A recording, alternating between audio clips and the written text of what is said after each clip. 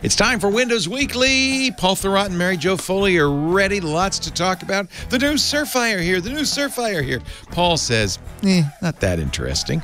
We'll talk about the big Nuance acquisition, Microsoft's second biggest acquisition of all time. Holy moly.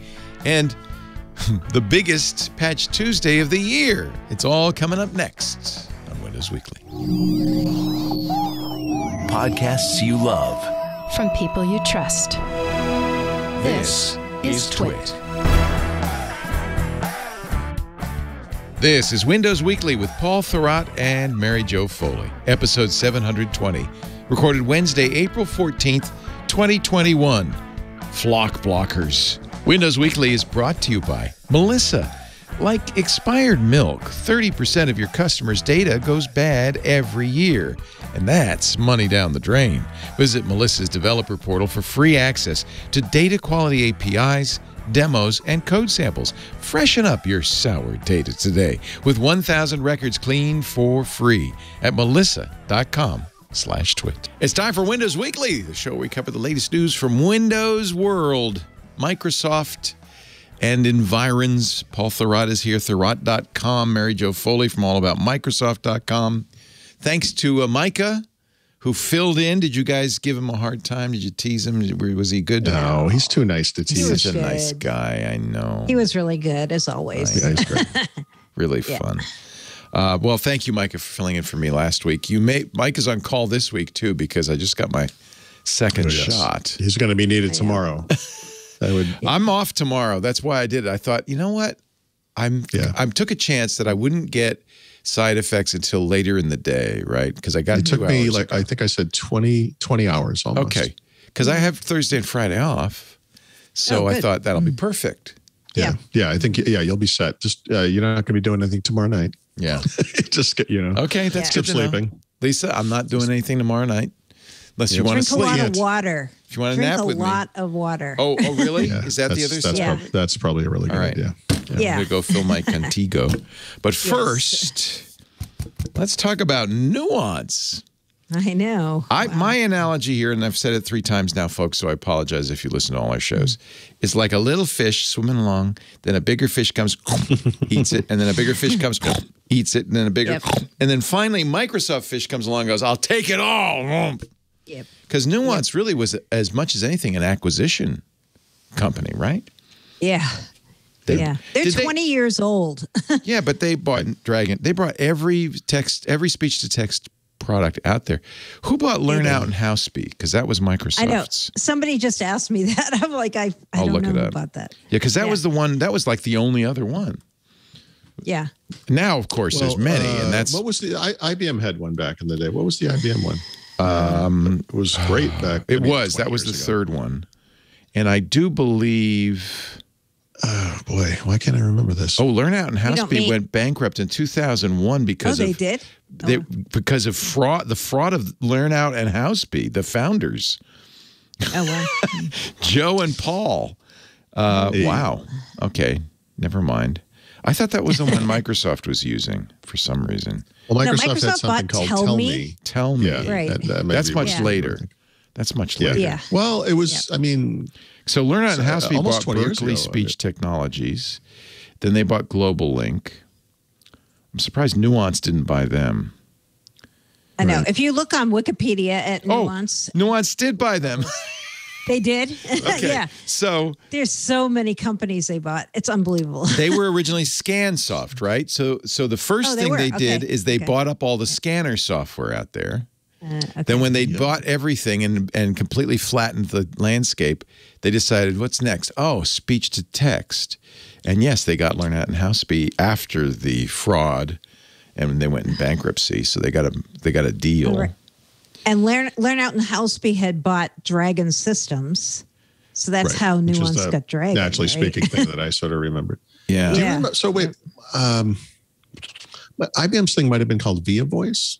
Yes, it was. Oh, your memory. Oh.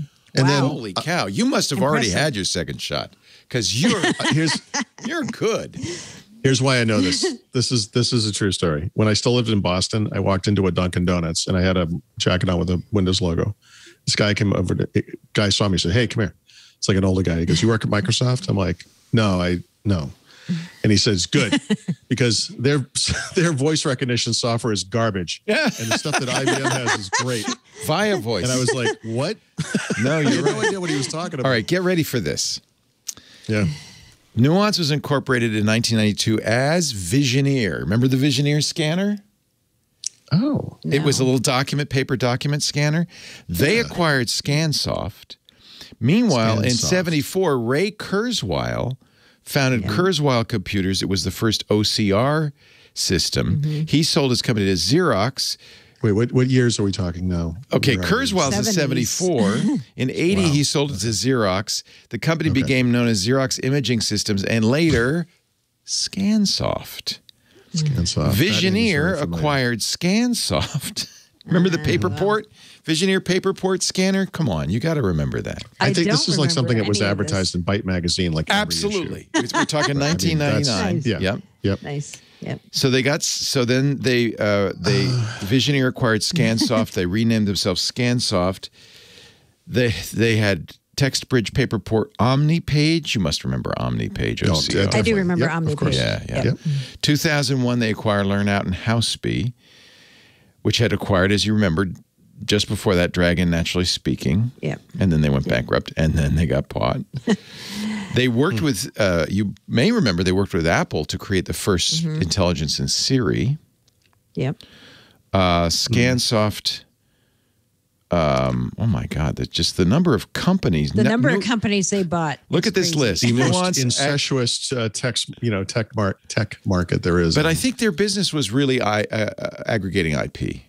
So Nuance bought Dictaphone, Mobile Voice Control, Focus, Blue Star, Be Vocal, Voice Signal, Tegix, Commissure, Vocoder, Viacore, eScription, Multivision, Philips Speech Recognition, Snap-in Software, IBM Speech Technology Rights in 2009. So that's when they got Via So that must have been where Via Voice went. Yep. It went into Dragon Naturally Speaking. You're saying this is all from what became Dragon at the time. Yeah. The Speech Technology Department of Harman. Well, Didn't even, who knew, right? Yeah. Jot Networks, remember them? Encore, eCopy, Spinvox, Mac Speech, they bought them. This is turning into a Family Guy gag where it just keeps going and going. You know, I know. Justin Salvato might want to do something with this. Per se, a voice biometrics-based authentication company, Notarize, iPad software, Equitrack, we're now in 2011, SVox for cars, WebMedX, Loquendo, Swipe, remember the Swipe keyboard? Nuance. yeah. Nuance did that. Nuance. Okay. That's cool. Vlingo or Vlingo, probably. Vlingo. Wait, hold on a second. You're saying, you just said Nuance did the Swipe keyboard. They acquired Swipe in 2011. But didn't Microsoft acquire Swipe? I know. I thought they or did. did they? Maybe the Nuance sold them back. I don't know. Yeah. By the way, I ain't done. Oh, sorry.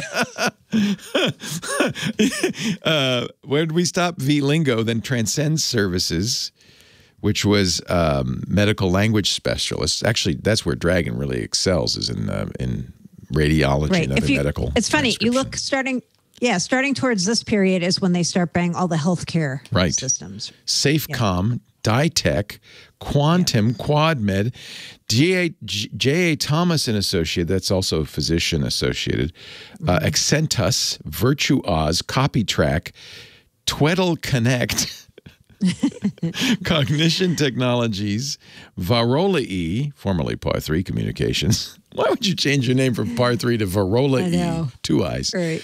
Accelerad, makers of See My Radiology, a cloud-based medical images and reports exchange. Touch Commerce, Montage Health Care Systems, M-Carbon, iScribes, VoiceBox, and Psycara. So Microsoft never owns Swipe, by the way. I thought they bought them. You're right. I thought so. They just duplicated it. Yeah, I think so. And that software disappeared from the face of the earth about 3 years ago. Yeah, because you know why? It was into the giant maw of Nuance. which I have to say is not, in my opinion. Well, I assume like swipe capabilities have just been added to everything. Yeah, everything does it. That's why they killed swipe. But Nuance has not been a good steward of Dragon. Exactly. Look at that. They really were an acquisition company, I think. Yeah. So how much did So the big fish bought them and gets all of that. Yeah. Well, the whale just ate the fish. Yep.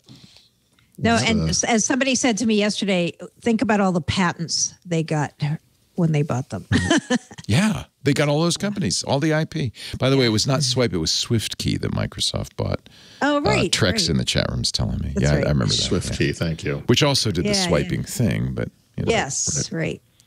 Holy cow, that's crazy. I know. They bought a lot of stuff, and now Microsoft owns all that stuff. Right? How much? $19.7 billion, which is Microsoft's second biggest acquisition ever after LinkedIn. Wow. Right. Yeah. Wow. Yeah. That's big. It's big. Yeah, it's funny because over the weekend, Bloomberg broke that they might buy them for $16 billion. And everyone was like, "Oh my goodness, $16 billion! That's so much money! So much, too much." 19.7, right? Yeah. So I think that was literally it was 60. It was really 16, but that includes like their debt or something. Like they literally, this is an all cash transaction. Yep. Yeah. Yep. Yeah. Yep. Interesting. I know. Yeah. So for me, the most interesting thing was hearing Microsoft explain why they bought them, right? Because we're talking about all the IP that they got, and a lot of people were saying, yeah, but Microsoft, they already had a lot of speech recognition technology themselves. Like, why did they go pay $19 billion to get more?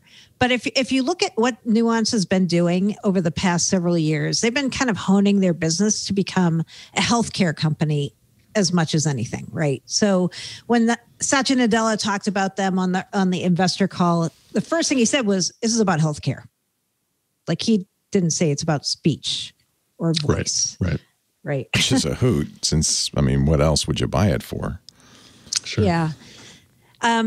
I thought it was really interesting on the weekend when I started looking into Nuance. You know, when you go to a company's website and you're reading all the drop downs and you're like, what do these people do? What is this? Yeah. Yes, exactly. Well, now we know they buy things. Yeah. I know, because I kept looking at their site, like it said products, and I clicked on products. I'm like, it's like just a page that says know what synergy. They do. It was like that, and everything was about. In some ways, it mirrors the new Microsoft, right? A lot of stuff about all the social good kinds of stuff they're doing. There was a lot about equity and this and that, and I'm not downplaying those things, but I'm like, okay, this is how these two companies fit together. They have a lot of the same interests and way of operating right now. Same level of nonsense. Yeah. Yeah. But I think the main thing they want out of this, at least this is what they're saying, and I don't have reason to disbelieve them, is the healthcare focus, because right now Microsoft focuses on 10 or 12 verticals, and the biggest one by far for them is healthcare. The biggest Microsoft's potential been in and out. Right? Yeah, right. Microsoft's been in and out of healthcare for like a decade. They bought a ton of healthcare companies, then they sold them, then they kind of refocused on healthcare.next.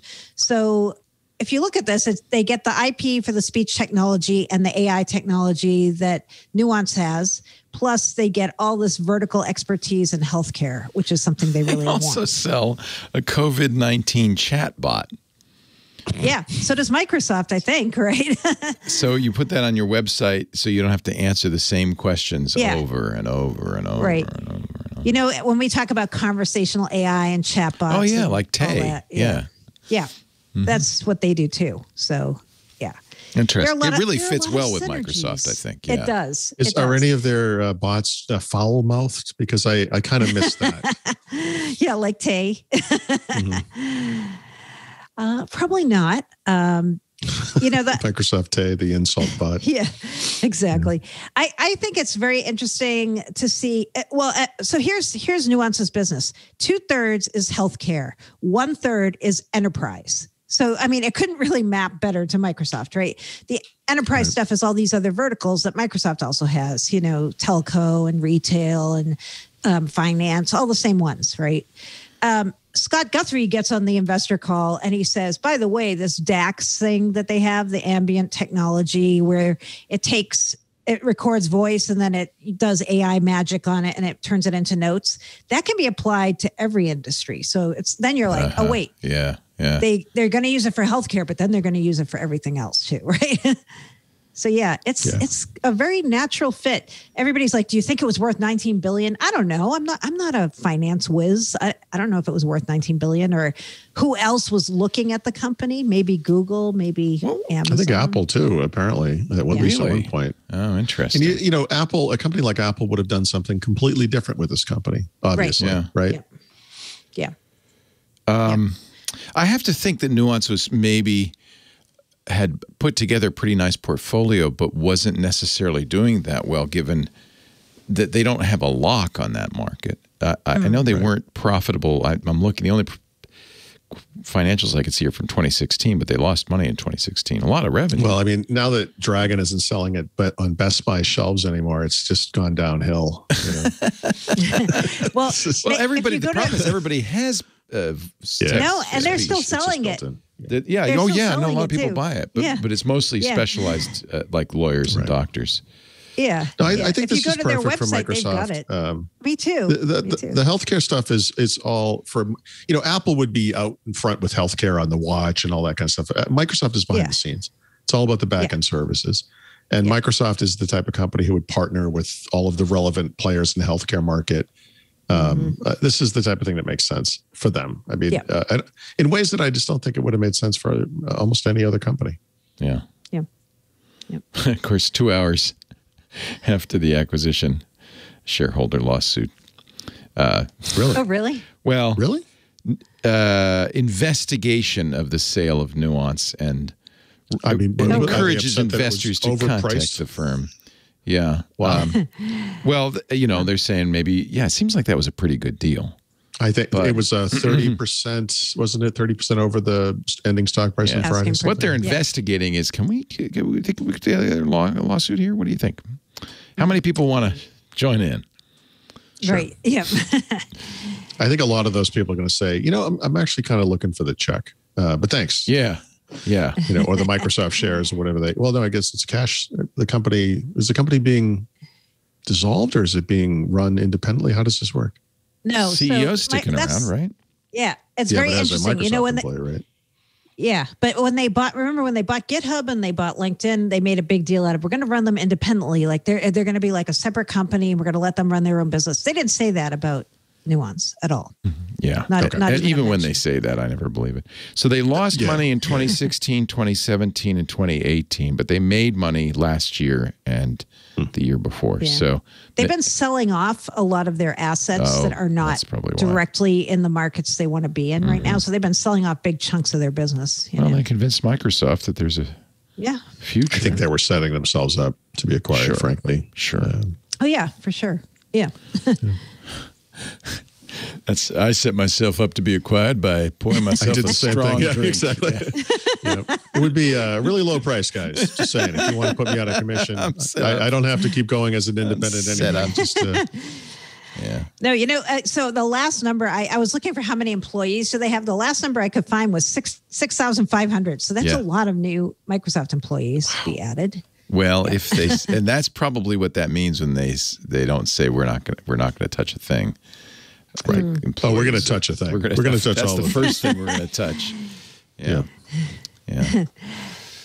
Do you know where were they primarily located, or were they spread out? I thought they were back east. Burlington, Mass. Mass. Okay. Burlington, the other tech hotbed that no one's talking about. Is that where Burlington Coat Factory's from? Yeah, I was going to say it's next to the Coat Factory. I always thought that was from Vermont for some reason, but it could be. But anyway, hopefully it is next to the men's the factory warehouse or whatever. Burlington, Mass. Yeah, no, I seem to remember them having a kind of like your cousin from Boston. I don't know. I was just kind of, I know Microsoft has a ton of cash right now, like multiple billions of dollars that they want to spend on something. And there's been all these rumors, Pinterest, TikTok, this, that. But I'm like, okay, this one, you can just see like how this fits with Microsoft, right? It's not, you don't have to do a lot of fancy footwork to explain where this fits. And you actually you said a important point, which is they've got cash. You got to do something with that. You can't just let it sit there. You're sitting on a lot of cash. It's in a passbook savings account. They got a little book. They write the transaction in. Actually, when Microsoft first started, I remember reading this. Bill Gates was putting the immense profits into savings accounts, and he had hundreds of bank books. Oh, wow. When they hired their first CFO. Wow. And the guy said, okay, we're going to do something about that.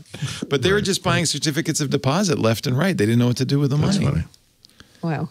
But a modern company, Apple with its cash buys back stock, which, Yeah, Microsoft does that too. Yeah, they bought back a lot of stock. Yeah. But, I saw some people worried on Twitter. They're like, oh, no, now they can't buy Discord. I'm like, guys, they still have plenty of money left to buy Discord. I love this mentality. It's like, this is the same mentality. It's like, Microsoft makes a change somewhere in Windows. Like, when are they going to do this other thing in Windows? It's like, why are people 130,000 employees here to buy Discord? Yeah. Why? That's an interesting. They really want them to buy Discord. Wonder why. Well, that's another one that I feel like is a pretty good fit for Microsoft in a lot of ways. I do too. Right? Yeah, because they need one more video text messaging platform.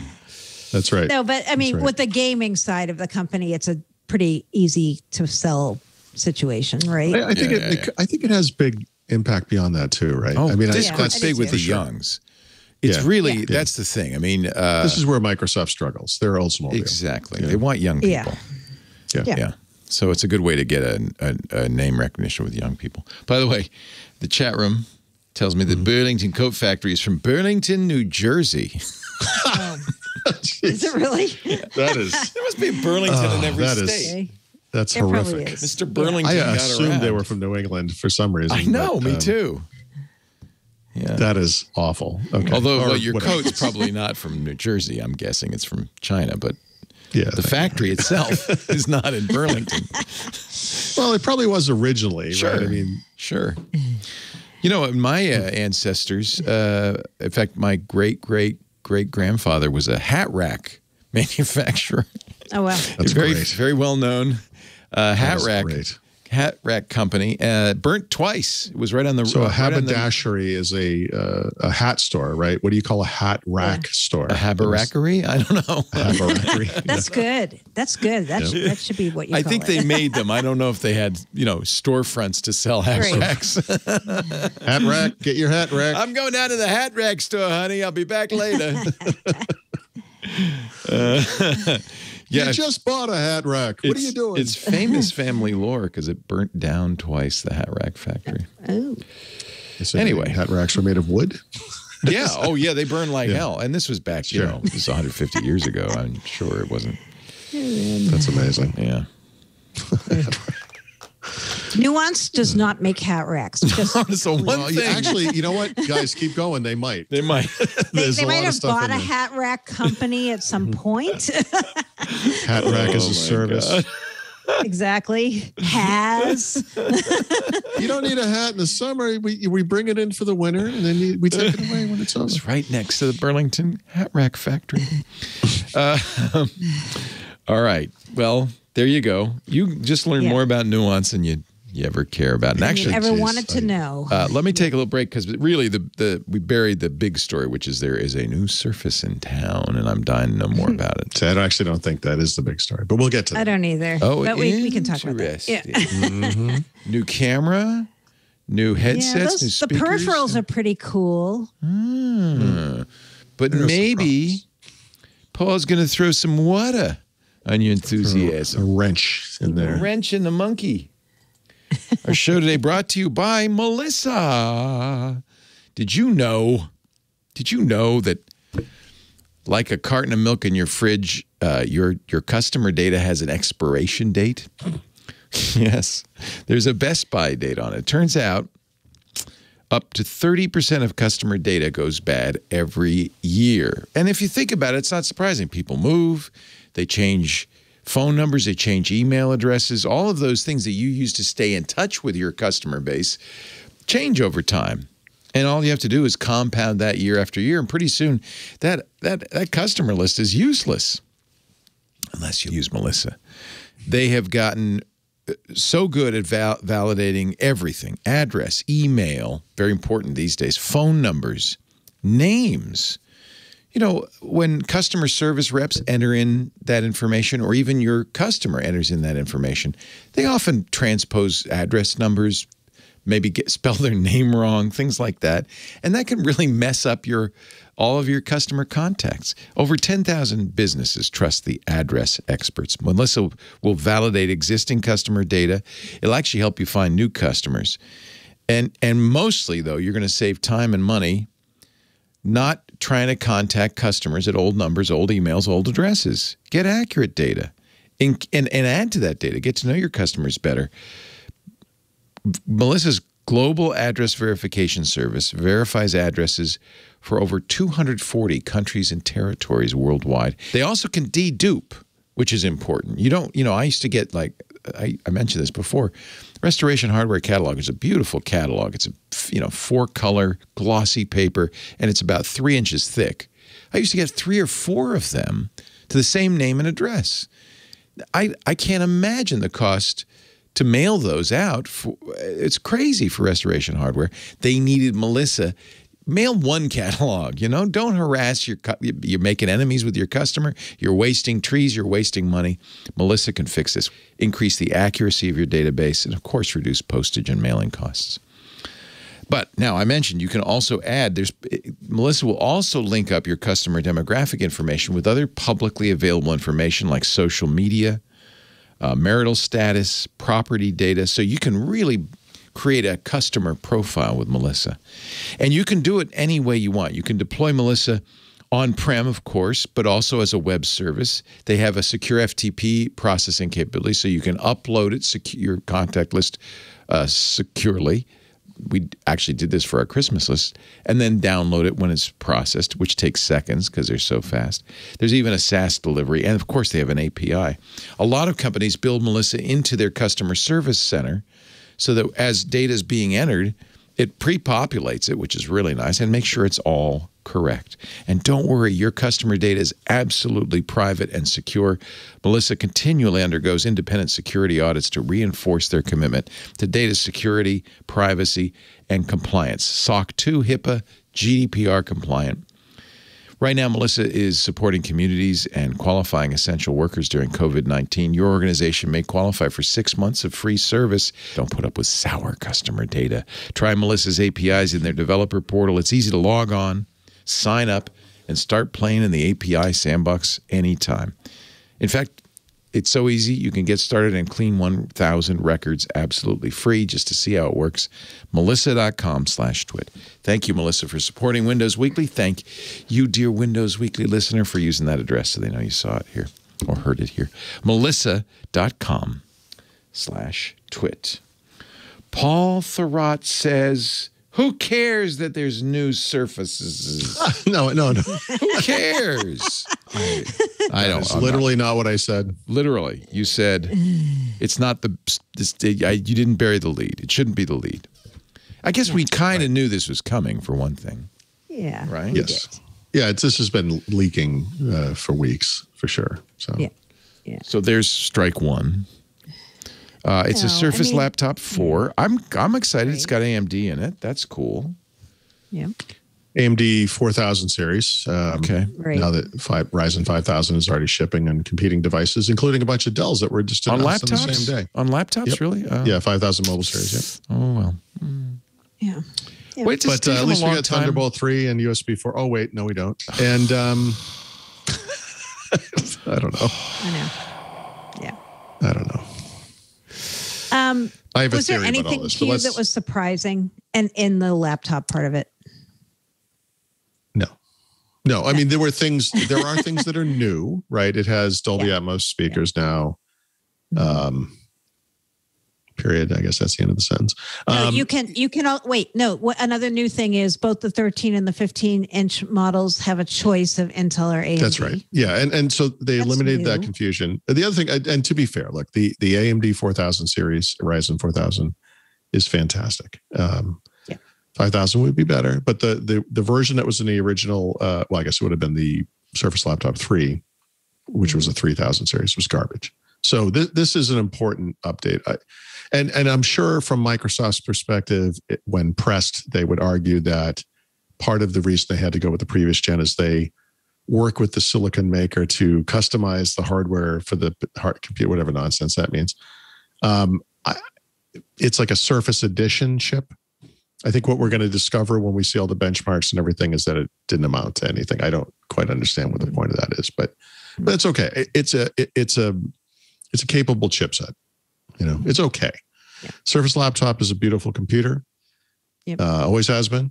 It still is. It's exactly the same. So if you liked it, it hasn't changed. I mean, the form factor has not changed in the slightest. There is a new color, right? A nice blue color.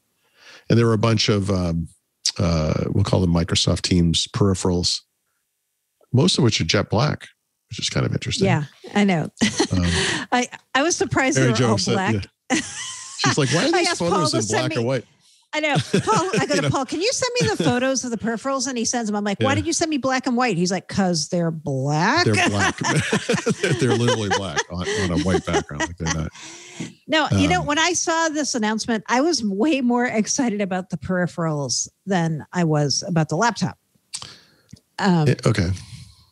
Here's why. Because the webcam had been rumored for years, right? Like I think Brad first wrote about it like in 2019 that they were going to make their own webcam and sell it independently, right? Okay.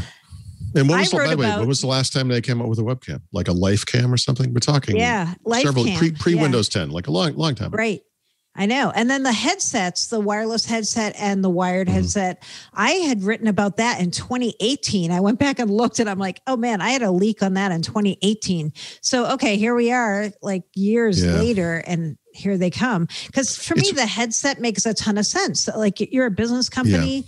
People all of it makes sense. Working from home, right? But this would have made a lot more sense last fall, not to be a jerk about it. I mean, this hybrid workforce thing is real for sure, but I think we're going to see a shift back to the office for a lot of people. I mean, this would have been huge to have had last year for sure.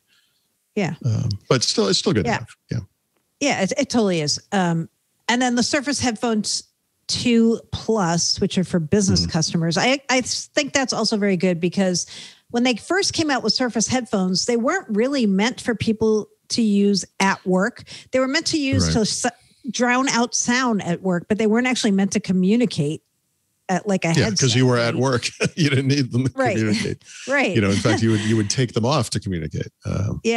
So all these things are certified for Teams now, which makes a ton of sense because you want people to be using these with Teams at home or wherever you're working remotely and be able to use them as a two-way headset, with a microphone and speakers, right? Yeah. Yep.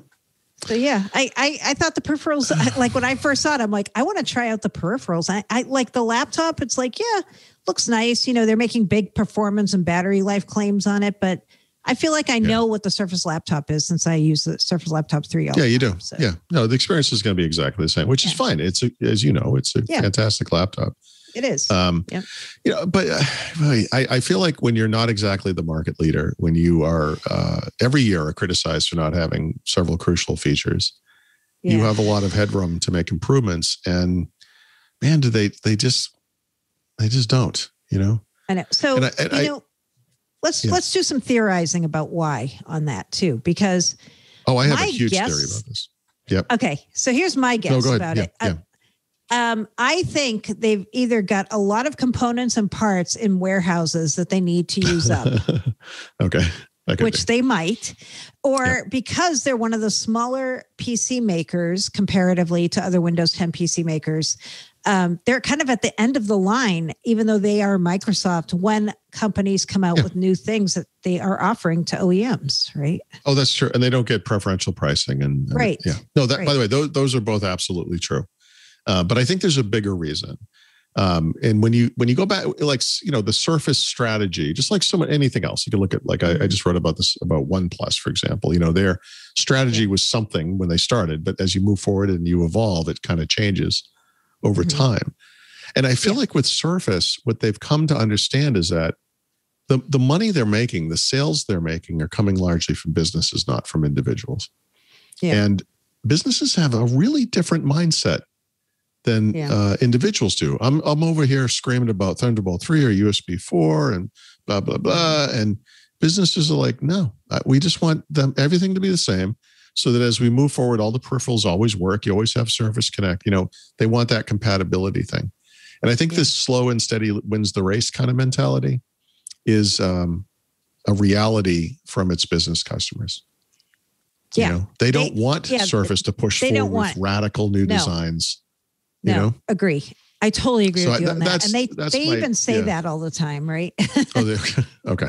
You know what surprises me to hear you say that this is a business product and not an end user product. It's such a pretty thing. Right. Well, Surface very clearly was designed from the get-go to take on the iPad in the consumer space. Yeah, I mean, it's gorgeous. Kind of bridge the gap. Yeah. But over time, as they've kind of padded out the product line a little bit, and of course, there's nothing more traditional than a laptop, right? This is a thing that doesn't meet a lot of the needs of average users because of its lack of ports and capabilities and so forth. But it's a great looking computer for sure. I mean, but I think they've hit a certain level of success with businesses now. They just don't want to screw that up. Mm-hmm. I really think that's unfortunately that's become the goal. How big a business is this? Well, per quarter, it's somewhere between 1 and 2 billion. Oh, that's pretty big. So, yeah, 4 to even 6 maybe at this point, right? Where do they compare with the big OEMs like HP, Dell, Lenovo? They don't. They're not in the running at all. Even close, right? No. Yeah. No. Apple's Mac business is somewhere between 8 and 10 times the size of Surface. Really? Yeah. It's Holy cow. By revenue, right? So this isn't a hobby, but it's not exactly a big. I mean, it's a $1 billion business. One of their quote, $1 billion business, but it's $1 billion it's nowhere business near ain't as what they big used to be. I mean, it's and cloud. It's not like their cloud business or any of those businesses. Look at $1 billion a quarter, even if that's where it rested forever. Just so Microsoft employees at a show can pop open a lid that has the Microsoft logo on it and it's a beautiful looking machine. Yeah, it's probably enough. It's probably enough. Yeah. Well, that's what I'm wondering. And it's more successful than that for sure. Yeah, it does, but it wouldn't even need to make money because it's just a. But here's the problem, right? So we live in a world of tech enthusiasts. If you're an Apple guy or a Google guy or a Microsoft guy, whatever it is, I mean, there are these dark sides to the equation that we try to ignore because it would make us crazy if we focused on it for too much. And on the Microsoft front, for people who love Surface, and it's completely understandable, I would never criticize somebody for being a Surface fan. They're beautiful machines. Mm-hmm. But you have to always kind of hedge your conversation a little bit. Well, yeah, they don't have this, not have that. Whatever. Yeah, well, they're always a little bit behind. They had that 1 year where they tried to get right on the leading edge and it failed miserably for them. And they've been gun shy, I think, since then. Mm-hmm. And that maybe that has played a role as well. But I think, like I said, the success they've had, I think, has come from business. That's so Microsoft. It's fine. There's nothing embarrassing about it. But for those individuals who care about this stuff, it's like, well, I'd like them to go, be a little more innovative. I mean, there's always this stuff. I get so many people argue things to me like, well, I mean, success means different things. I mean, they inspired the PC makers to make better computers, and now they do. And it's like, no, they didn't. The thing that Surface tried to inspire PC makers to do was make tablets, and that has failed miserably. Every one of those companies, HP, Dell, Lenovo, et cetera, has made multiple Surface Pro clones. And I'm sorry, folks, but I know there are people who love them and need them and use them. This has not taken over the PC industry. That initiative, which started with Windows 8 and continued until Windows 10, failed. It just did. And Surface itself has had to adapt as well. In the world of that type of computer, Surface probably sells pretty well, but it's a tiny part of the market. And even there, they've kind of fallen behind. I mean, we're in Surface Pro 7 Plus. They haven't changed the design since Surface 3. This is a business that is conservative from a design standpoint, probably for all the financial reasons that Mary Jo mentioned earlier. The investment you have to put into this. I mean, they have to ride it out. Yeah. They have a bunch of aluminum, stamped out aluminum things in the warehouse. Yes, right.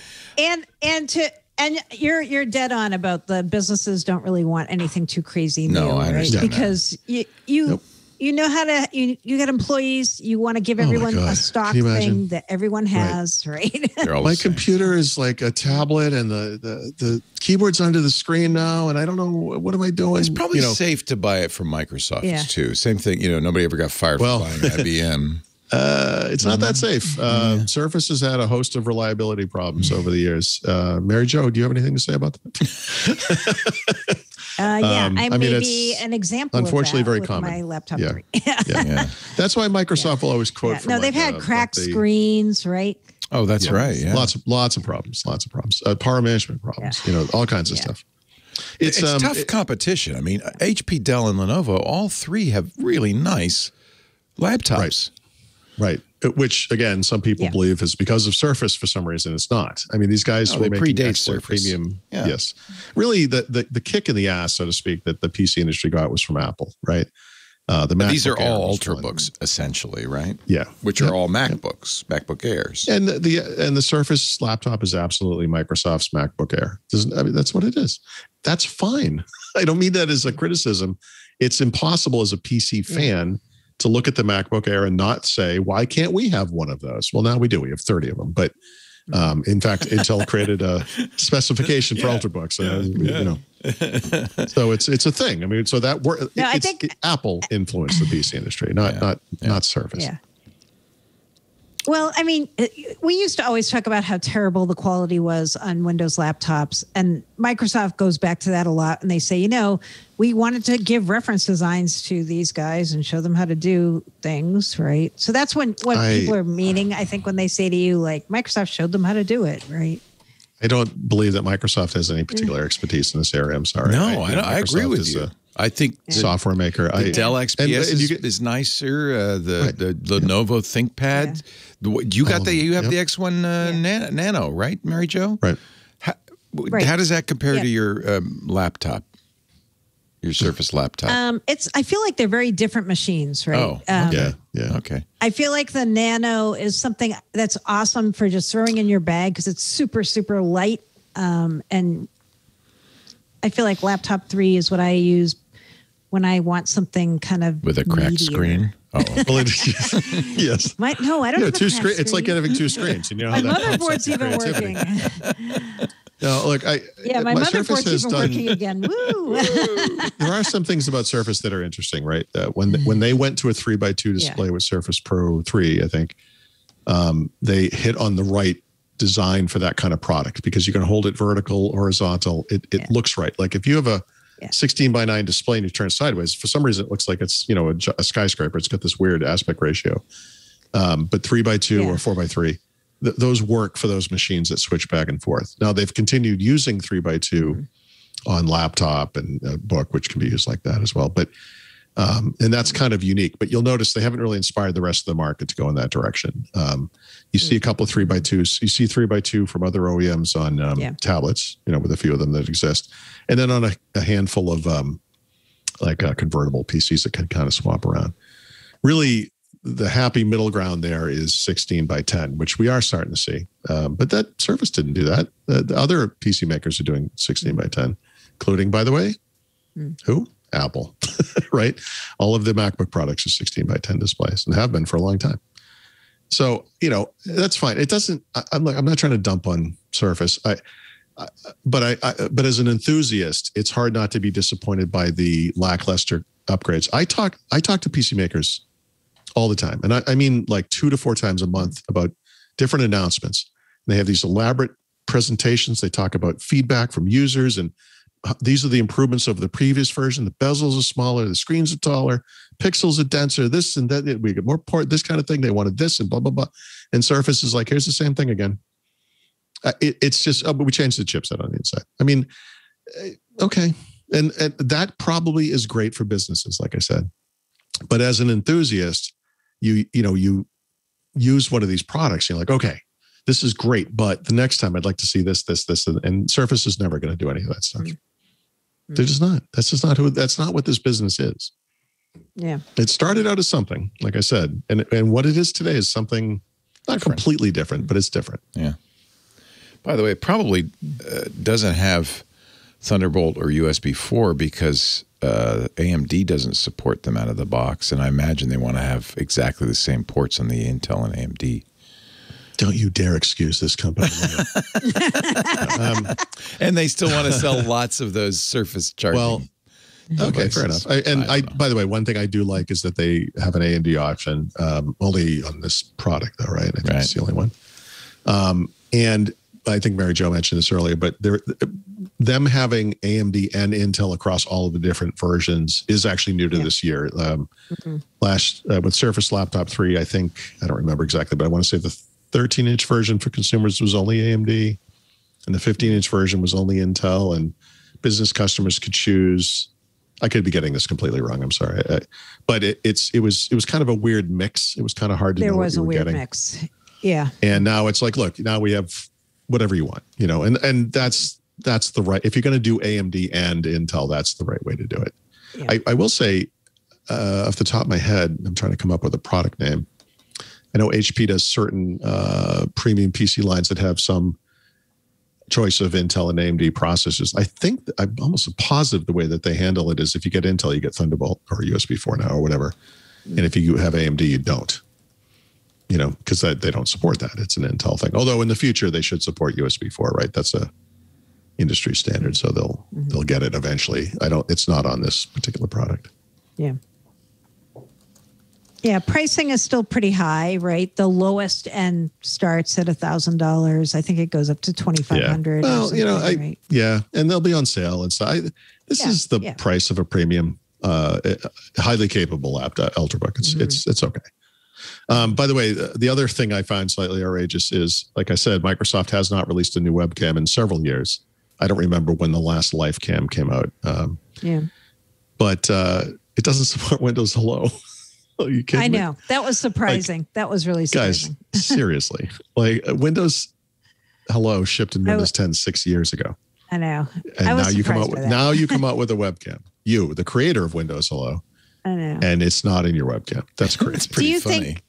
Was it because of price sensitivity? That was my only guess on why. Because I think it's $70, right? For this the isn't. webcam. By the way, this is not an expensive product for a webcam, for sure. No.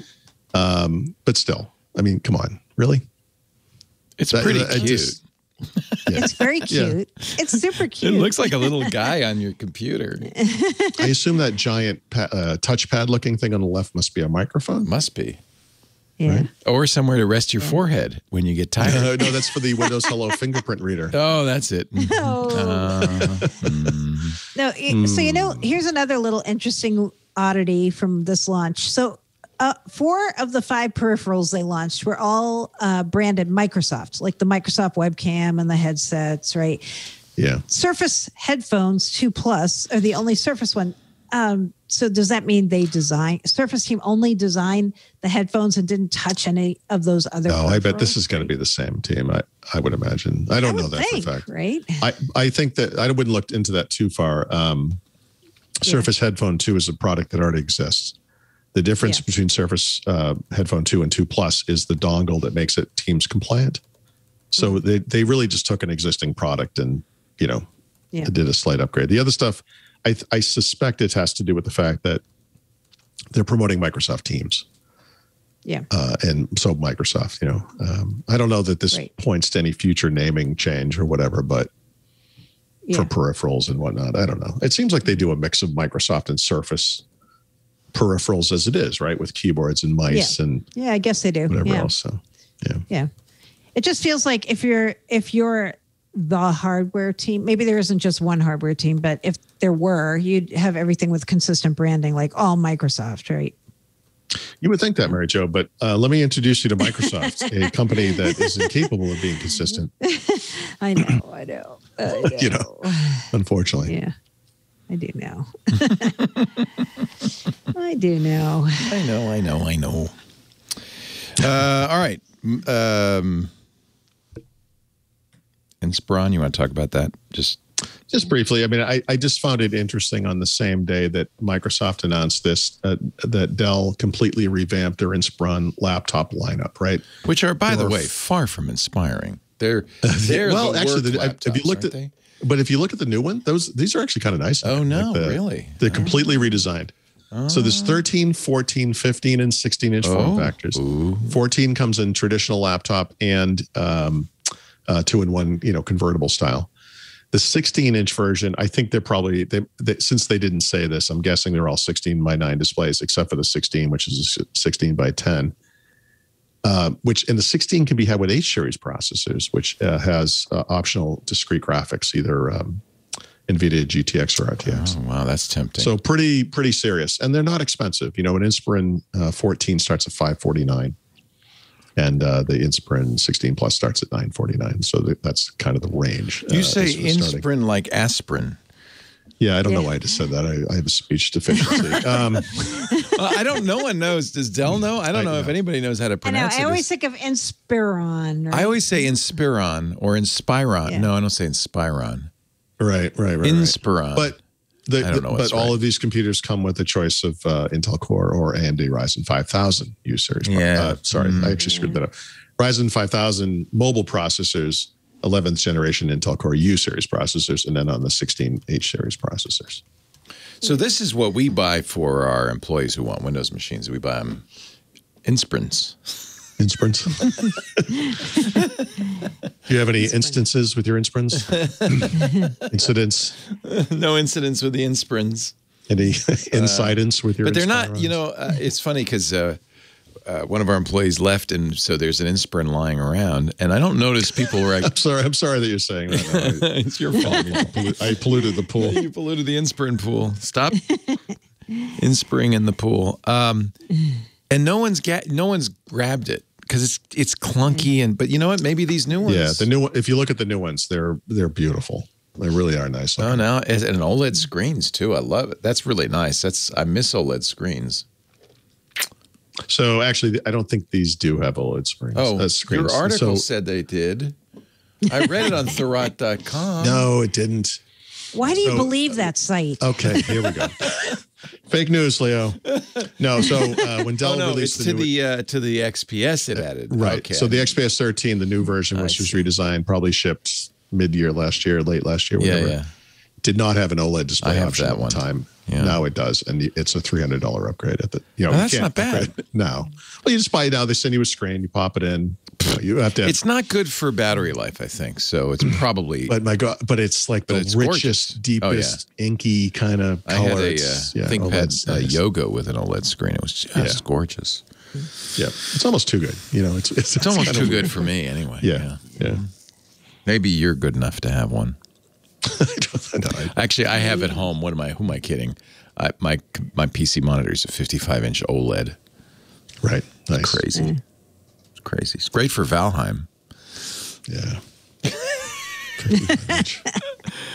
On Monday, after I got back from vacation, I came in, did the NVIDIA event, and actually I didn't come in. I did it from home, and then I turned on Valheim at about 10 a.m. and didn't stop till 6 p.m. Ew. Oh, wow. I don't even think I went to the bathroom in that period of time. just had a big golf cup next to me, and like one of them, like an Amazon driver. No, I just So I'm. That's not good. Wow, that's great. No, it's not. No, sure it is. It's fun to have a good game. It really is. Yeah. And on a 55-inch monitor, I feel like I'm there. It's really nice. I was going to say, on a 55-inch monitor, the people are like actual people size. They're actual size. Yeah. Yeah. You go, hey, neighbor. Oh, no, it's a Viking. Patch, quickly, before I go off and buy a new Inspiron, Patch Tuesday tidbits. This was a big one. I know. A doozy, as you say. A doozy. Yes. Yeah. So we don't usually talk about Patch Tuesday on Windows Weekly because neither of us are security experts. You leave it for Steve Gibson. We do. But I think the one takeaway from this week's Patch Tuesday yesterday was if you still have not patched your Exchange servers, good news. You better get on it. You save time because there's 4 new patches. I know, right? So yeah, now the NSA and the FBI are involved. It's not getting better, right? Yeah, Microsoft's got a whole bunch of additional guidance, more patches that you should be applying. And then I don't really understand web shells that well, but that's FBI what the exploit does. It ends up putting on a shell on your system so that even after you mitigate, you patch, the bad guy still has access to your system. And that's why the FBI is going around saying, stop the shells, man. Stop the shells. Yeah. Right. So they're actually going in and proactively doing this on servers, right? So yeah, it's bad news on the Exchange front, Exchange on-prem. Furthermore, these Exchange flaws may be wormable. Yeah. So they may spread. Achievement unlocked. Achievement unlocked, man. Prestige and infinity. Yeah. So they could go from Exchange server to Exchange server without any intervention. Yeah. Not holy cow. Yeah. Holy cow. Not good. Yeah. No. Yeah. Yeah, but there were a ton of other additional typically like on Patch Tuesday, lots of other things that you need to patch. The other thing I wanted to mention though is if you're running Windows 10 and you still haven't moved to the new Edge, Credge, as we call it among friends, as of the patches this week for Windows, Microsoft is taking away Legacy Edge and replacing it with the new Edge. So if you already have new Edge, nothing will happen. If you don't, you are going to no longer have access to Legacy Edge once you apply the Windows patches. And they warned people about this back in February, but I think people forgot. So, yeah. It's Do you think there's a big aware group of people out there using this thing still? I do, based on how many people retweeted this when I tweeted it yesterday. Well, okay. I mean, outside of the bubble that is our Twitter accounts. Yeah. I know. How many people still use old Edge, right? I think some companies probably have like kind of standardized on it and have yet to move to the new Edge. And obviously there's still people who use IE11. So I guess there probably are people who use the old Edge. Oh boy. I know. Yeah, so it's just something to be aware of. That once you apply the patches to pretty much all the flavors of Windows 10, not all the way back, but almost all of them, you're going to get the new Edge built in. I think it's every supported version, right? Certainly. I think, or I don't know about some of the old long-term servicing channel, like really old ones. Okay. If it goes with that one, but basically everything. So yeah. Right. Just word to the wise. I like Edge. In fact, I started using the side tabs, and yeah, I like it. Yep. Yeah, it's cool. It's comfortable. It's comfy. Like an old pair of shoes. I see no reason to run out and get a different browser. Oh, I think about this all the time. What are you looking at? That person who you finally get everything just right, and you're like, all right, how can I screw this up? Now what can I do? Yeah. Yeah. I can't. This is like you're that guy. Yeah, you're that guy. It's dangerous. Yeah. It's okay. You should use Linux, Paul. There's something you can do every day. You can screw up your computer like anytime. I am going to be doing some kind of a Linux thing soon. Are you? That's coming. Yeah. Talk to me because I'm your one-stop shop for Linux BS.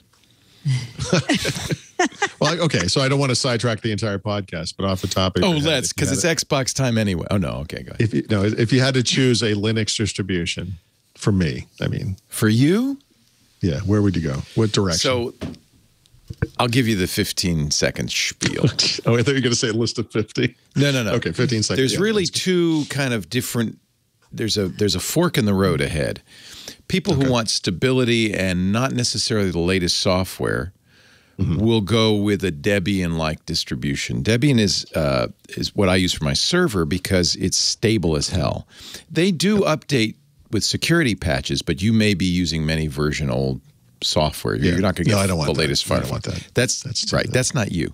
So the other fork in the road is Arch-based distributions. Arch is what we call a rolling distro. So you're always going to have the latest stuff.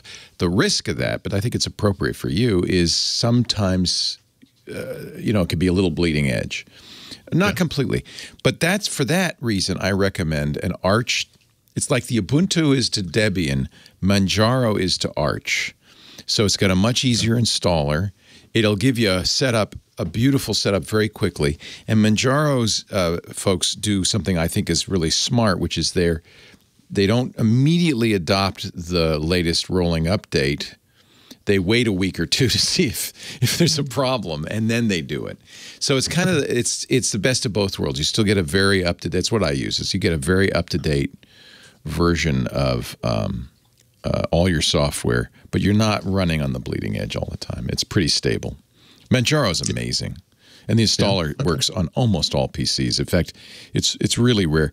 If you want to go in the Debian side, I would look at Pop OS from System 76. They're doing that's what I have looked at. They're doing some really nice stuff, and it's more up to date. Pop, System 76 does a lot to keep that more up to date than say Debian or even Ubuntu. I don't like Ubuntu very much. I question some of their choices, but Pop OS is great.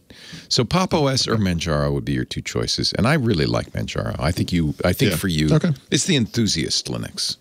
There you go. Yeah, it's what I use on my.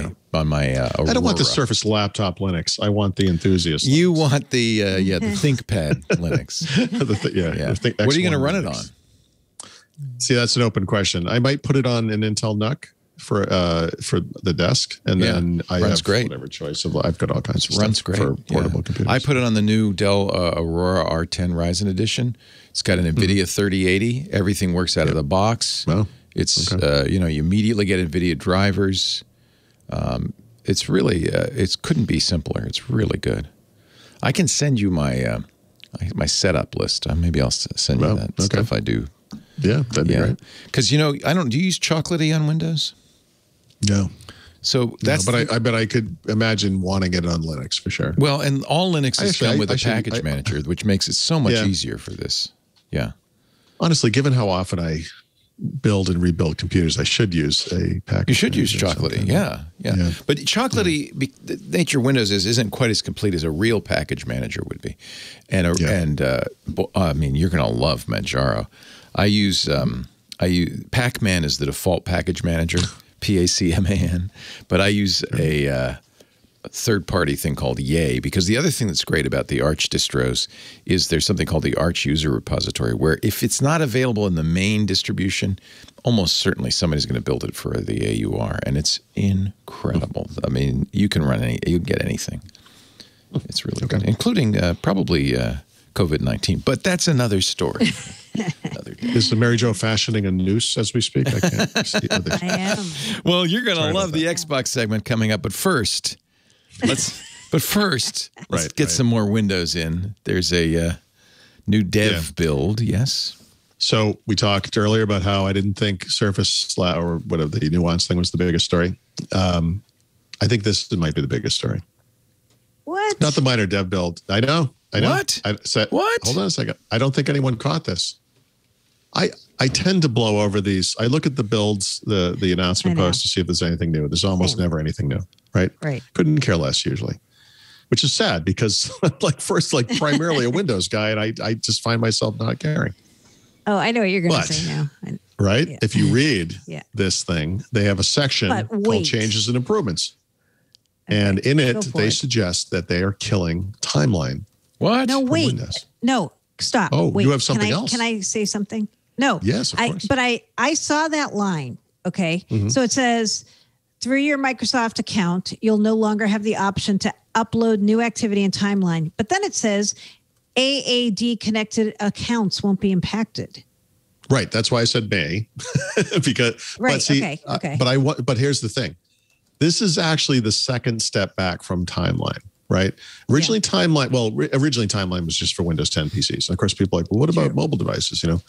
And it's hard to get stuff into timeline from a mobile device. So if you have a Microsoft Office application on mobile, the activity you do in that app should technically appear in timeline in the sense that you'll see that document, right? But the only way to get it natively integrated on mobile was if you use the Microsoft launcher, right? Which is for Android. And the preview version of the new version of Launcher, which first came out, I think, November or something late last year, they got rid of it. It's gone. They're not adding it back. Yeah. And they've effectively killed timeline on mobile. And so when they kill MSA support, meaning timeline for individuals, essentially, and they only offer it for we'll call them commercial accounts, I guess, AAD connected accounts. I mean, that's step 2, from what I can tell. Do you think anyone uses Timeline except you? I don't use it. I'm just and to answer your question, that's why they're killing it. I know, right? That's right. However, but here's what I'll say about that. So there are a lot of features that get added to Windows. And unfortunately, our experience over the past several years has been a lot of those features get killed out of Windows as well. So we had that My People integration in the taskbar. Actually, it was a great example. And this thing, right? And so here's the thing that those two features have in common that they don't have in common with things like 3D Paint or Paint 3D or the 3D viewer. These are productivity. Well, actually, I guess those technically are productivity features, although I would say those are kind of creative features, but they're productivity, like they're core productivity features, right? One of the things that you get in this timeline view, which is really, it's actually task view. When you go to the task view, there's two things there, timeline and your virtual desktop stuff, right? And so this is in the same UI. Virtual desktop is probably not used by that many people either. However, if you ever said to somebody, hey, by the way, Microsoft's going to get rid of virtual desktops, virtual desktops, people would freak, right? Because the people who do use this really rely on it. So no, I don't use it.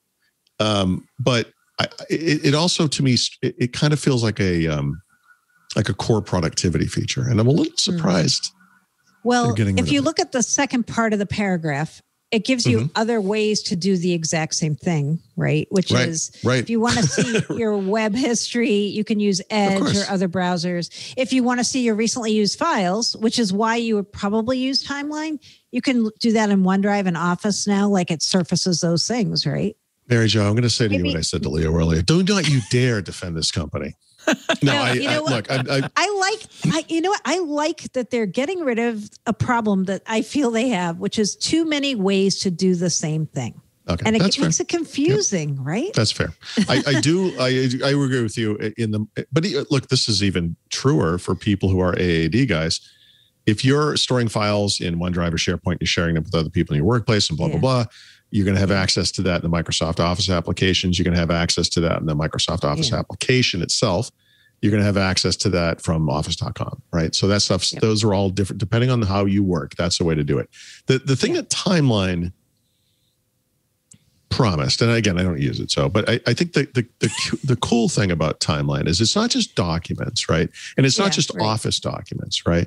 Yeah. It's non-Office documents. It was websites that you visited, that kind of thing. I mean, there are different ways to promote this stuff to the user. I think it's fair. Like My People was another feature I never used. Part of the reason was that they never made it compelling. Well, they is a tough word to say. It was never compelling enough because no third-party services ever supported it. Yeah. And honestly, the notion of managing contacts on a computer these days, it strikes me as being horribly out of date anyway. Yeah. I don't think this is something a lot of people do. But my point here is not that I use it and it's important. My point is this is a core productivity feature in Windows 10, and they put a little asterisk at the bottom of a blog post no one's going to read because it's about one build in the dev channel. I mean, this was like a really sly way of saying, "Oh, by the way, we're probably getting rid of this thing." I mean, that's so typical of them. It's it's a little shady, but I don't know that I would call this a productivity feature. I would call it right now. I would call it like many of the features they've been killing, things from the previous regime at Microsoft that thought they could turn Windows into a consumer thing, and they realized, no, we actually shouldn't be doing that. Okay. Yeah, I think that's fair. But I agree with you. The way they're introducing this is very shady. Very shady. Yeah, it's a terrible way to say it. Well, I mean, they tried to do it in this blog post, I guess. Like you said, there's other sentences about how you can see your web history and Edge and all. Yeah, okay. Of course you can. You can put a cherry on this sandwich or whatever this is. But yeah, I mean, Timeline is quite likely going to go into a growing list of things that seemed like a good idea at one time in Windows 10. Yeah. And either weren't used or supported enough or whatever. And now we're back. Microsoft is backing away from it. Agreed. So I think it's big news. That's that. Yeah. I give it on big scale, I'd give it like a 3. But it is news.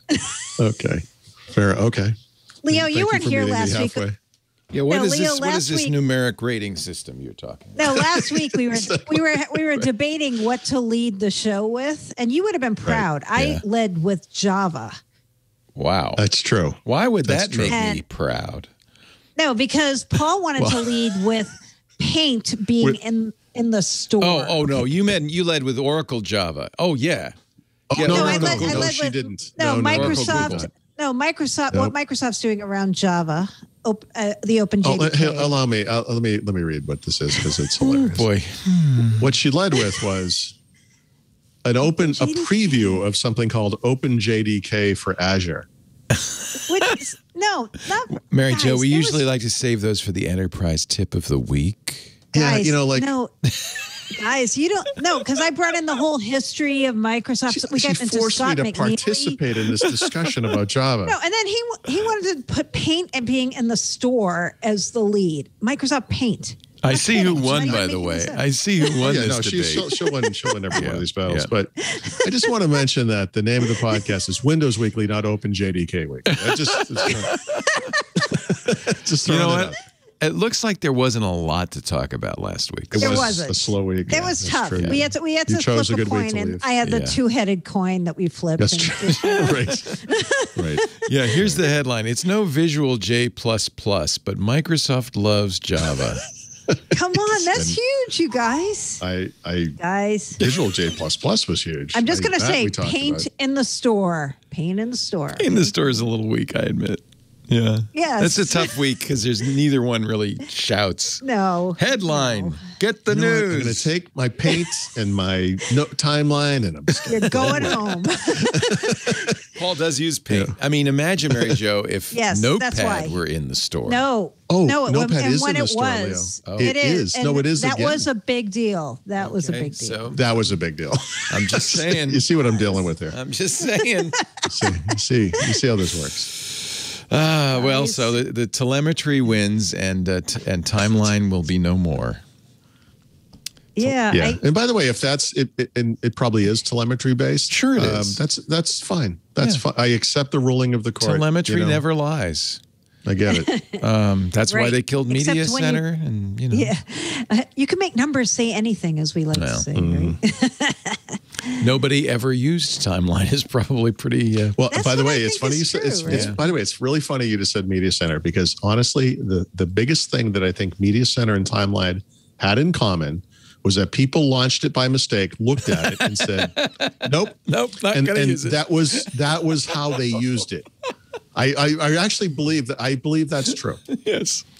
They actually added a Media Center line in the code that says, if launched for less than 10 seconds, ignore. Then it doesn't count. Ignore. Yeah, that's why when companies put a power button in the keyboard now in computers, it has a delay on it. So if you hit it by mistake, it doesn't turn on as the it computer. should. As it Right? should. Yeah. And Media Center should have had that too. It's like you launch Media Center, it should be like, are you sure?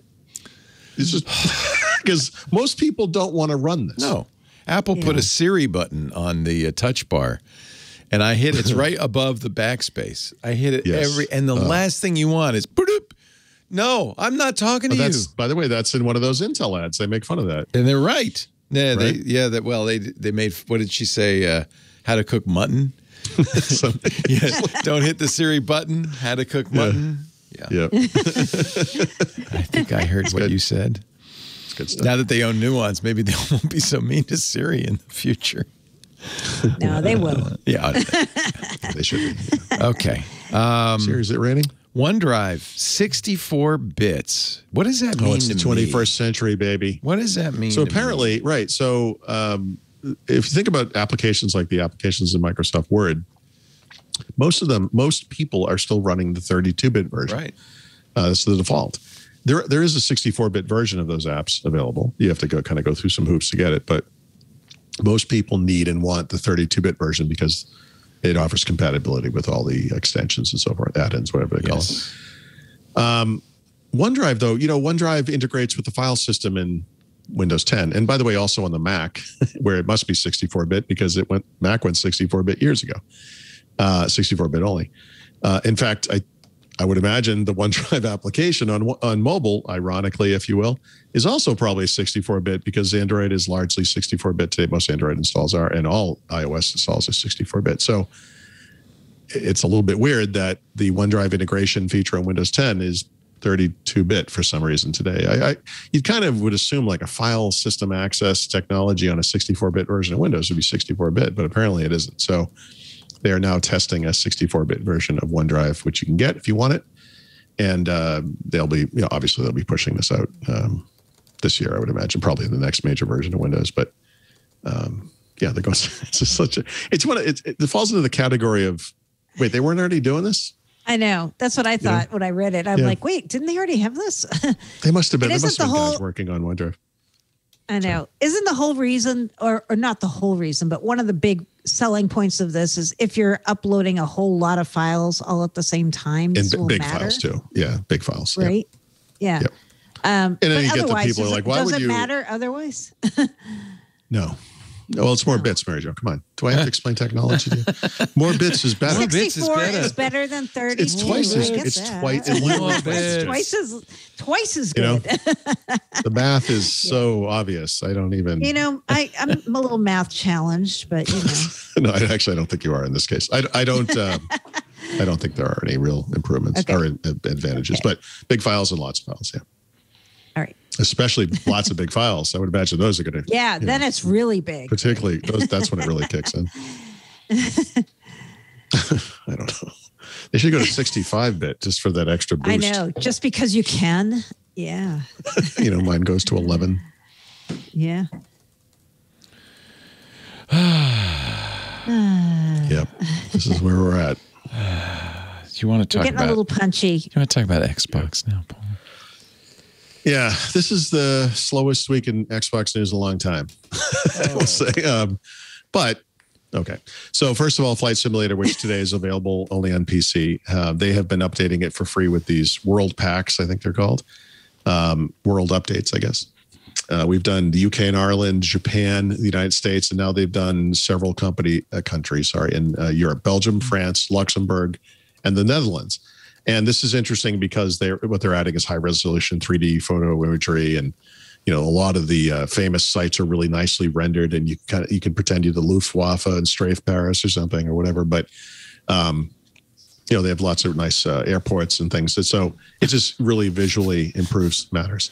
By the way, if you look at the image on my article that I chose, which was a still frame from a video, you can actually see the impact of this imagery because the forefront of that thing is not high resolution. See the the green, right? Yeah. So if you're familiar with Paris, you know that's a row of beautiful fountains. It's gorgeous. Yeah. But it's what it looks like there is like a flat, it's a 3D translation of a 2D image. Yeah.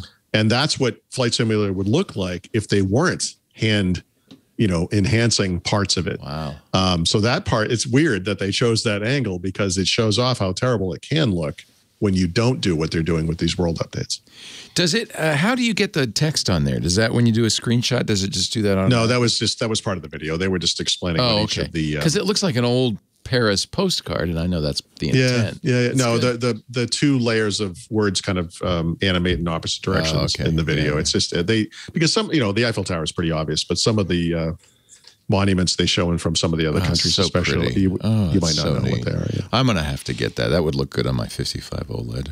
Yeah.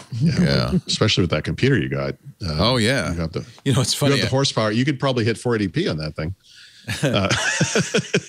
Well, it's funny because I play Valheim at the max on it. Yeah. And I still only get like 80 frames a second, even though it's only 80. Yeah, only 80. It's a 120 monitor. I want it 120. Okay. But when I play Valheim on anything else I've got, it's like 2 frames a second, if that. It looks like the game E.T. on the 2600. It's terrible. Yeah. So it must be a challenging game, even though it's not a high. It's not. They're trying to do that kind of like almost a little bit better than Doom. But You're right. Doom 2. Okay. Doom 2. Doom 2. Yeah. Nice. Well, yeah, I think I will get Flight Sim. I should. Can you play it with a keyboard and mouse? Do you have to get a yoke and pedals and? Oh no, joystick? You can do whatever you want. I have a controller. I could use the controller, I guess. Which is coming to Xbox eventually. I mean, sometime this year it will be on the Series X and S. So yeah. And Amazon has a new Xbox skill. Who knew that? Yeah. Literally, that sentence is almost the entire story. Oh. So there are Alexa skills for Xbox, meaning that you can use an Alexa device, like an Echo type device or whatever, with your Xbox to do things on the Xbox. One of the new things you can do is if you're an Xbox Game Pass subscriber, you can use Alexa to ask it to download and install games that are available on Game Pass. So you can say, hey, Amazon thing, download whatever the game is on Xbox Game Pass. That's literally the skill. So I suppose if you know exactly what game you want, this is an okay, efficient way to do it. I think most people probably are going to scroll through a list of visual, box art type designs where they can see the games and then pick that way. But, we don't have, we don't have our own little assistant anymore, do we? No. So, no. Yeah, that's where we're going. Sorry. Oh, well. No Cortana skill for you. Little Xbox. All right. I think it's time for the back of the book. What do you think? I think you passed the test, Paul. You didn't That's say anything. I was waiting. I'm like, is he going to do it? I Is he gonna really do it? tried to screw him up. And I literally almost said, why are you pausing? Yeah. And I was like, wait, I know this. I got this. You cracked me up. Time for Mr. Paul Thurrot's tip of the week, sir. Yeah, so I don't know if everyone's heard of this Google FLoC thing, FLoC, which I actually now have forgotten what that's. Do you remember what it stands for? Something fake line of. I don't. Anyway, but it's a replacement for third-party cookie tracking and stuff in browsers. And what it is a brand new way for people or for Google to track you in browsers, contrary to the way they're marketing it. And so what's happening is there's been a lot of pushback against this from other players in the industry, which I like to see. Kind of a flock you, if you will. So I know I'm here all week. Sorry. So I lost my train of thought. So DuckDuckGo last week came out and said that they are blocking FLoC through their browser plugin. That's one way to do it. I would imagine other That's cool. privacy extensions. I'm sure you like block Privacy Origin Badger would do it. I'm sure. I'm sure they're going to be. If they don't now, they will. Right. So because right now they're just kind of testing it anyway. But in the days since Brave and then last night, I think Vivaldi both came out and said, yeah, we're not doing this. And I have to say, the Brave and Vivaldi blog posts are both worth reading as great descriptions of the lie that is FLoC. If you're interested in this topic, get a FLoC blocker. FLoC blocker. Yep. Sounds vaguely scatological. Mary Jo, do you know, this came up on Twitter and I didn't quite catch the answer. Is there an official Microsoft stance on FLoC yet? I haven't seen one. If there is. Because if they don't do So the anything, question was, it'll get an edge eventually, right? Yeah. Right. So Yeah. I'll just say that any of those extensions I mentioned will work with Edge and will block FLoC. So the question is whether Microsoft will build it natively into Edge or not. As of today, I don't think we know. There was a discussion about this on Twitter. I felt like it was answered somewhere, but I couldn't find it. Right now, you have to have, Chrome, I think 86, and it's only a small percentage of the total Chrome users who are getting the FLoC. Yeah. But EFF has launched a tool, EFF.org, called Am I Flocked? The puns just keep on coming, and you can run it, and it'll tell you if you're in a FLoC and it'll even tell you what your cohort is, which is kind of cool. I kind of want to know, right? I'm almost tempted to use Chrome for a while just so I can find, get in a cohort. Oh, you're old white men. Thanks. Yeah, thanks. Who drink peanut butter whiskey. And I see it. Right. Yeah. That's right. It's like whiskey, 67 Mustang, and action movies starring 80s action There you movies. go. And you wear your baseball cap backwards. Yep. A lot of man spreading over there. So yeah, FLoC is a tradition now, I'd say, at Google, where they announce something like it's some benefit, like we're going to put ad blocking in Chrome, and we're going to block trackers in Chrome. Like, I'm like, you guys are the best. They don't do any of that stuff. Well, it's their business is selling ads. Yeah. I mean, again, maybe be honest about it. I mean, they're trying to find some kind of a balance. And that's the explanation of FLoC, is that you're not uniquely identified. We're going to put you in a cohort. Yeah. And when this is the thing I don't like. When any site asks, it will say what cohort you're in. The cohorts will change fairly regularly depending on how you browse. But as EFF points out, that's just helping browser fingerprinting, because that's one data point that reduces the set of possibles. Plus, what are these like? My cohort is like middle-aged white males who live on the street I live on in the town I live in, using the browser I use. With the last name that begins with T. Yeah. Yeah. Right.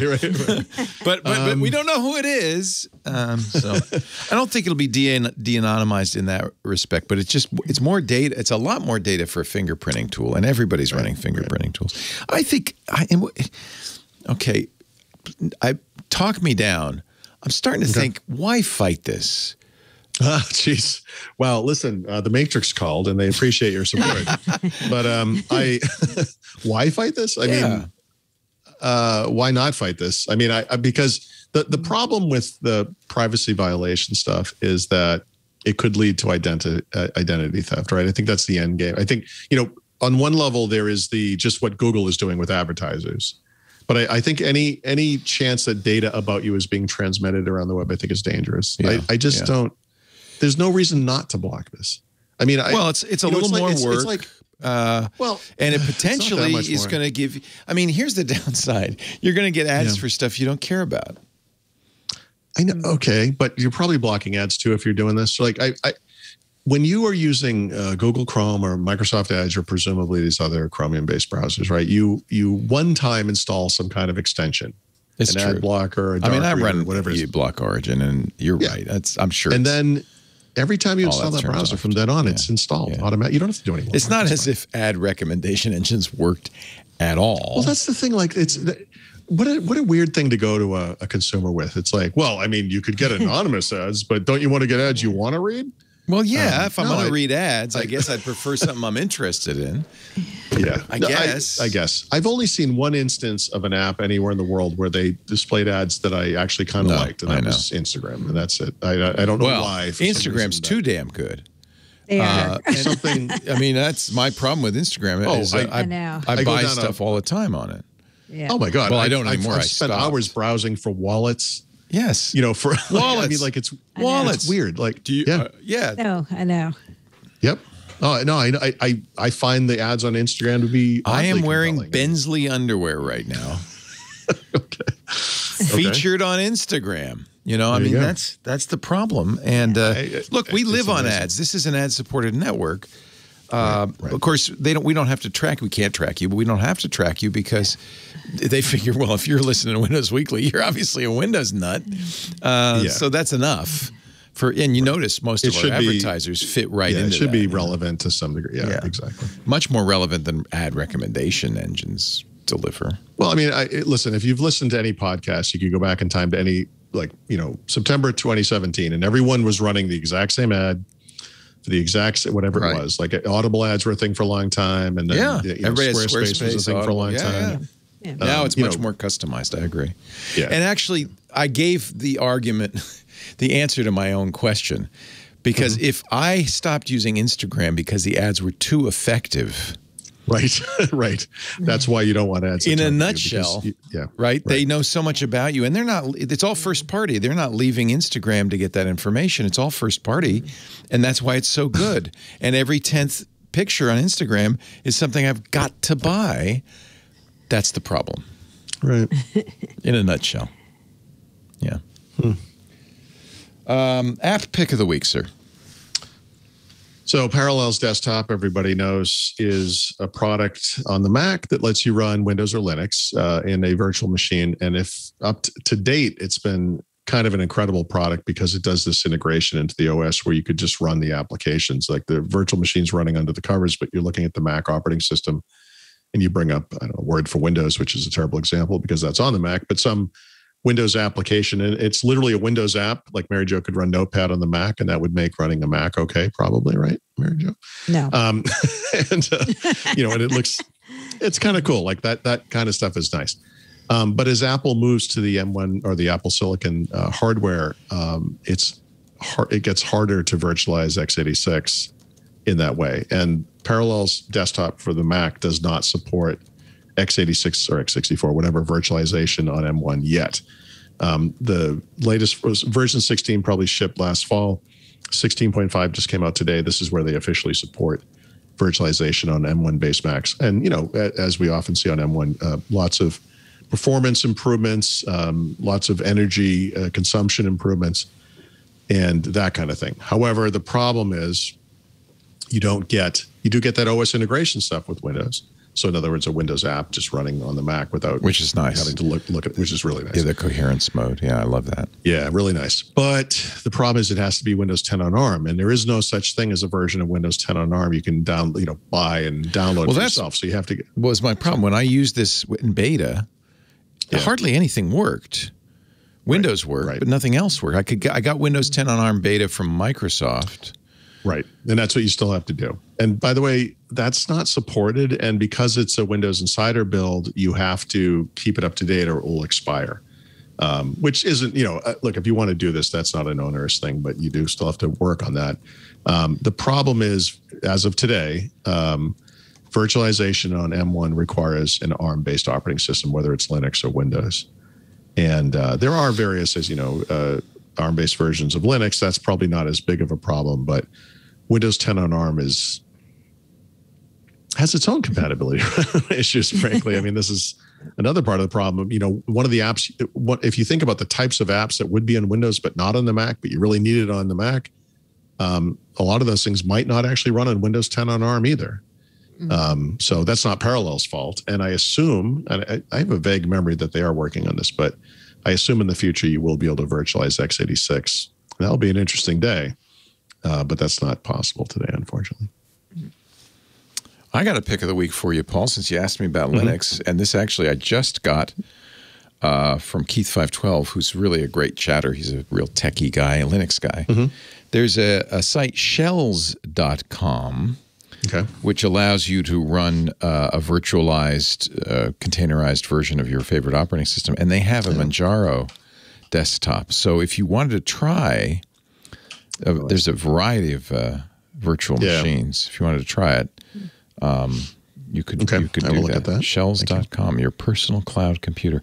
I think this is the future of desktop computing in so many places. I really do. Yeah, and especially for that compatibility hurdle where maybe you're running an iPad or a phone or that's exactly on the front page of Shells. That's exactly the use case. Your desktop on your iPad. Yep. Yeah, because a lot of times, people want to make these shifts to more modern platforms or whatever, but then they get there and like, well, I need this one thing, or a business especially. It's like, we're not going to let you use this unless it runs this, or this. And isn't Windows Virtual Desktop supposed to come out this year? When is that going to be? Guys, you're giving me like the perfect segue into the enterprise. It's time for the enterprise pick of the week. Mary Jo Foley. I did set her up, didn't I? You really just teed that right up. Yeah, Windows Virtual Desktop. We're talking about virtual desktops and Windows. Here you are. The service that already exists, Windows Virtual Desktop. My pick is a feature of WVD that Microsoft talked up way back in 2018 and did not deliver until yesterday. That feature is called MSIX App Attach. So MSIX is a packaging format for Windows. That's my very simplified way of explaining it. MSIX App Attach, if you're using it, will enable users to be able to skip over maintaining multiple master images for different apps and to package all their virtual apps into a single image if they want. So basically, MSIX App Attach is going to make WVD way better performance-wise, and it's going to make it way better in terms of how you manage your apps for your users. So I remember back at 2018 at Build, they really were saying this was the thing that was going to make WVD amazing. And then it kind of went into private preview and then preview, and I'm like, I wonder if they're ever going to come out with it, because not all that many people have actually packaged their apps as MSIX apps. So I thought maybe they gave up on it, but no, it came out yesterday as generally available. So they've got documentation on it now, and they are making it available for people to download and to get through Azure. So yeah, if you're a WVD user, you might want to kick the tires on this if you are not already through a private preview program. Very cool. I didn't realize Virtual Desktop was already available. Yeah. Yep. Is it it's mostly enterprise, right? I mean, yeah, the thing you're thinking about is Cloud PC, which is built on top of Windows Virtual Desktop. That's what I was thinking of. And when's that going to be? This year. Okay. Yep. I think that will hit this year. I think that one will come this year based on various things I've heard. Yeah. I think that's coming. Yeah. Yep. I think a code name is in order right about now. Yeah. And since we were talking about the cute little webcam that Microsoft introduced this week, why not go back to the books and look how far back Brad Sams had the code name on this? 2019. The code name was Barry, B-A-R-I. It also was codenamed Aruba. No, not that Barry. But it is kind of like that, though, isn't it? Really? Hey, Barry. Barry, you're up. No, Barry? I think Barry in this case has to do with a location in Italy, perhaps. The code name for the camera also, the webcam. So maybe also it's Bari, not Barry. Like Bari. Sure. It's probably Bari. Bari. Yep. Yeah, I bet you're right. We knew that they were thinking about this, and then remember when they showed the webcam on the Surface Hub 2, and we were like, oh, there it is. But then they never sold that as a standalone webcam. So I'm like, oh, maybe that's not Barry. Actually, that one looks like an Apple iSight camera, so I don't think it's not Barry.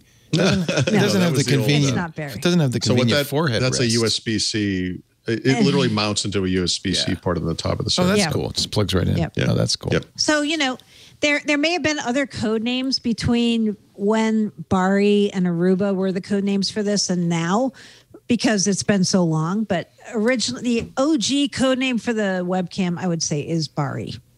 I would say that. Bari. The OG Bari. And exactly. Now, and you'd filled this in at the last minute because mine did not have this.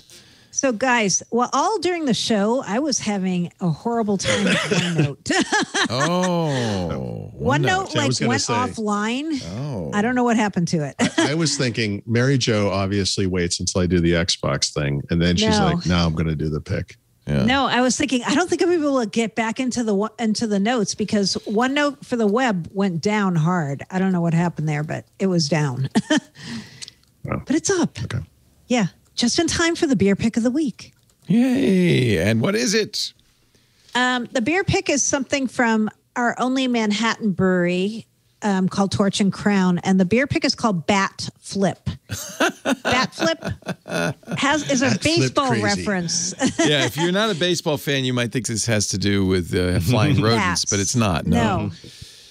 Disappointing, by the way, but that's okay. It's what you do after you hit a home run that you don't even have to run for. Or also if you get struck out. If you're struck out and not happy about it. So it could be either one, right? Yeah. Okay. Yep. Yeah, and the can for this is cool. It's got a bunch of people flipping their bats. Oh, that's cool. That's so cool.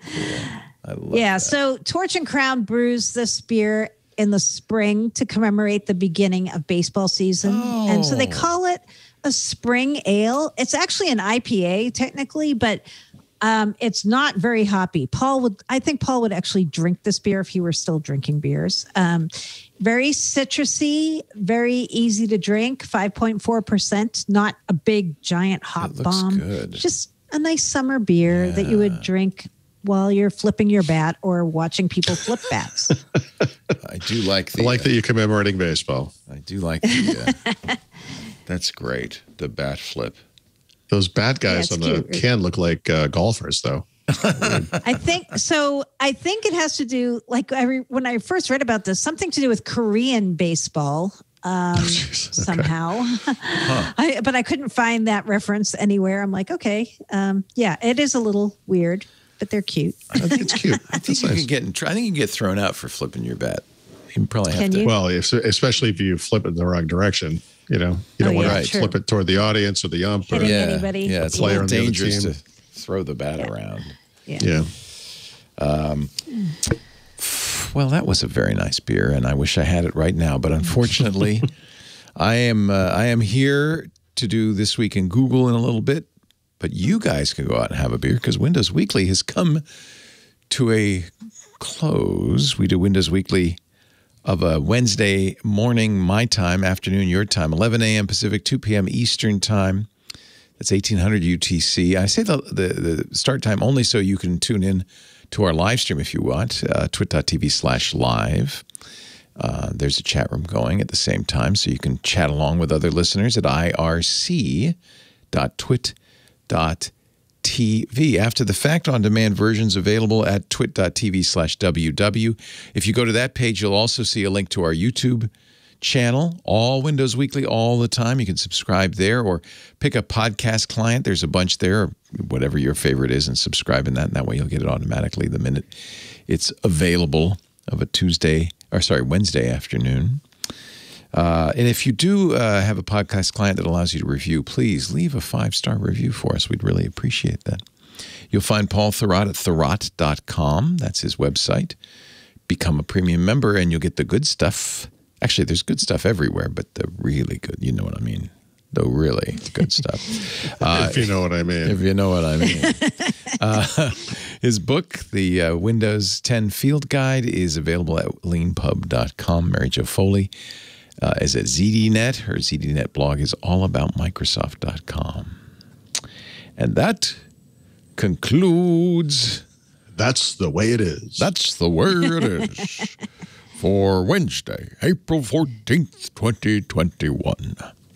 Thank you, Paul. Thank you, Mary Jo. Have a wonderful week. And I will see you next week on Windows Weekly. Bye-bye. Yeah, good luck tomorrow. Yeah. Well, we'll see. I hope you don't feel too terrible. Yeah, yeah. You might I feel fine now. I feel like, of course, I did take 4 Advils, and I feel like, sometimes when you take Advils, in the back of your head, there's something that would be a headache if you hadn't. Yeah. Yep. Yeah, I have that. Yep. So I'm thinking. Definitely headache was a component. That's true. Yeah, and my arms. Every time I drank water, though, I drank a ton of it, and I felt way better. Thank you. That's Just smart. word to the wise. Yeah, but I think the big impact, if there is one, is probably going to be sometime tomorrow. Mm-hmm. Yeah. That's fine. I'm prepared. Yeah. Good. I'm prepared.